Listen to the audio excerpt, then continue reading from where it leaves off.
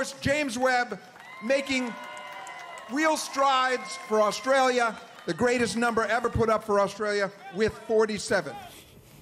To be honest, look, gym is a big part of my life. I go to the gym every morning anyway. To be honest, I feel like the gym does help me eat more or get hungry or however you want to describe it. But to be honest, with the contests, you don't want to be like too hungry that you can't concentrate, because believe it or not, there is a little bit of process and rhythm to what we do. You don't just kind of turn up and just eat. You have to kind of think about what you're doing if you want to be competitive.